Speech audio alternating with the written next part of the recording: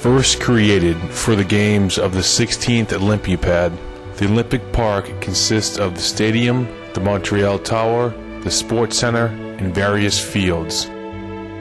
Almost 400 cubic meters of concrete were used to build the Olympic Park, enough concrete to create a 1 meter wide by 15 centimeter deep sidewalk from Montreal to Calgary.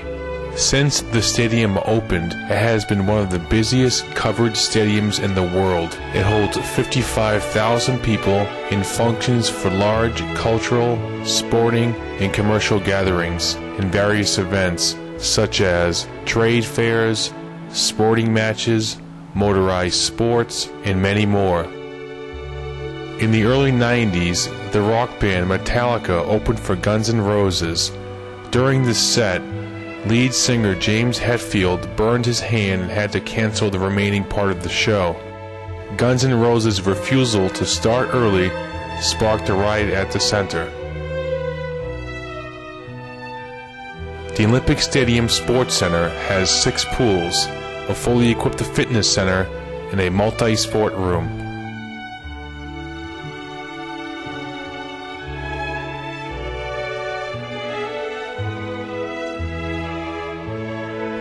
The Montreal Tower is the highest inclined tower in the world with a 175-meter elevation at a 45-degree angle. To compare, the Tower of Pisa only has a 5-degree incline. The first 92 meters of the Montreal Tower are made up of concrete, and the rest is made of steel. It has a mass of 166,000 metric tons and reached its final elevation in 1987. The upper part of the tower has a mass of 8,000 tons that is permanently joined to the concrete infrastructure. This infrastructure reaches down a dozen meters below level and has a mass of 145,000 tons, where the tower's point of gravity is in the heart of the enormous tripod. This prevents it from toppling over. Up in the observatory, it can be reached by a 2-level glass elevator that carries 76 passengers at a time. 76 also represents the year the Olympics came to town. During its peak, it made approximately 100 runs. It glides up the back of the tower on 266 meters of rail. The cable measures 600 meters and travels more than 2 meters per second, or a full ride of 2 minutes.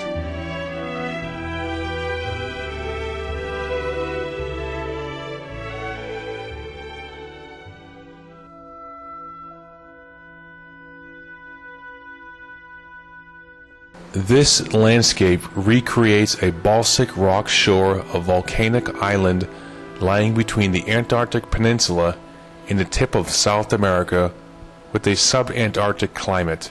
The temperature is kept between 2 degrees Celsius and 5 degrees Celsius. The length of daylight matches the natural cycle in the region. All the birds are part of the penguin family. 4 species can be seen, including king penguins.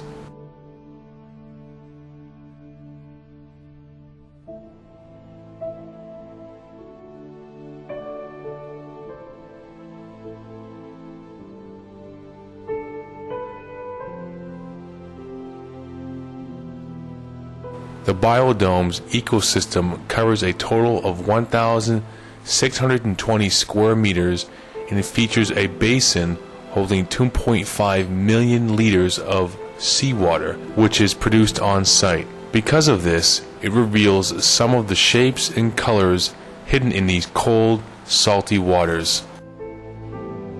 The pathway runs along an underwater observatory where hundreds of fish swim.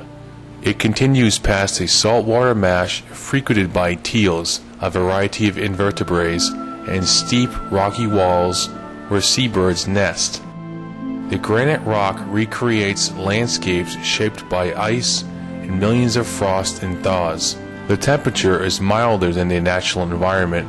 In the summer, it is 17 degrees Celsius during the day and 15 degrees Celsius at night. It's also 15 degrees Celsius in the winter. The relative humidity is much higher in the summer, 60 to 70%, than in the winter, which is 23 to 30%. The water temperature at 10 degrees Celsius and salinity, 30 grams of salt per liter of water, are similar to natural conditions.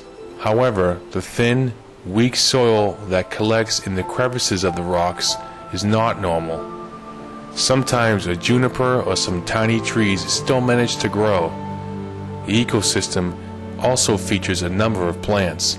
In a 1,518 square meter reproduction of one of the most beautiful forests in Quebec, a mixed forest where deciduous and coniferous trees mingle. This man-made ecosystem awakes, blossoms, and changes colors and sleeps like natural seasons, demonstrating how living things can adapt to a great variation of climates. Like nature, changes in temperature and light cause plants to become inactive towards the end of the summer. Many animals can be found roaming inside the biodome, including capybara, scarlet macaw, the hyacinth macaw parrot,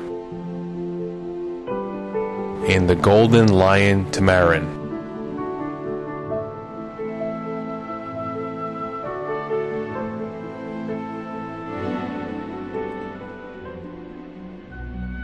Notre Dame Cemetery on Montreal was founded in 1855 when a decision to expand the previous Saint Antoine Cemetery was made. It was not until 1854 when the 115-acre property, including 25 or 30 acres of trees and 80 acres of cultivated land along Côte des Neiges, was purchased. Between 1855 and the end of the 19th century, several monumental structures were built, including the entry gate.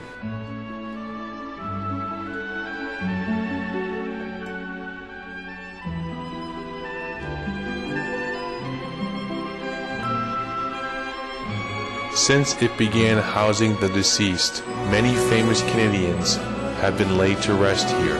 The Molson family, founders of Canada's most famous beer, are here.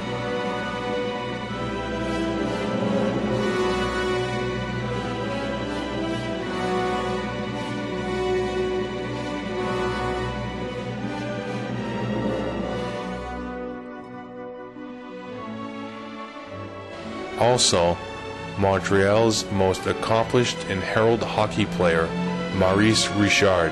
He, along with his wife, is buried in lot number 9, overlooking St. Joseph's Oratory.